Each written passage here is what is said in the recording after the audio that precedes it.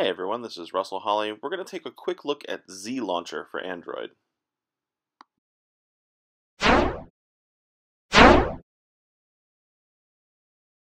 What you see here is a very straightforward launcher that gives you access to your applications and really kind of replaces the home screen as you know it.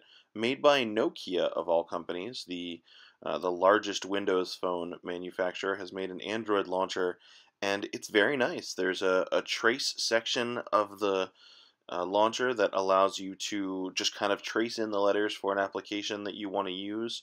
And the tracing part works very well as long as you do it at the right pace. If you try and do it too fast, then it doesn't recognize any of the letters. But when you have decided to search for something, you can actually just continue tracing. And once you've exceeded 4 characters, it will actually take you to search results instead of applications or contacts.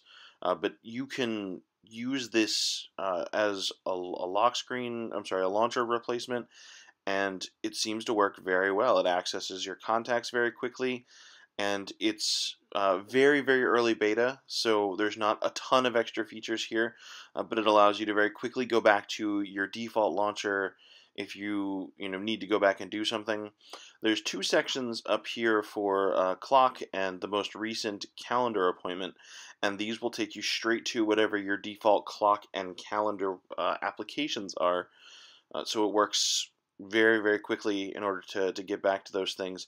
But it's just a very basic, straightforward launcher from Nokia, and it's very clean. It looks very nice.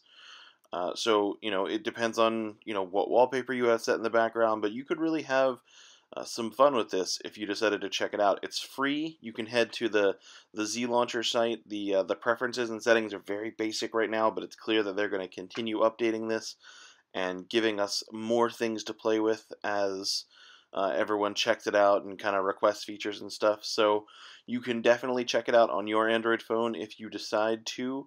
But this is it. This is Z Launcher. It's very basic and kind of fun. Thanks for watching.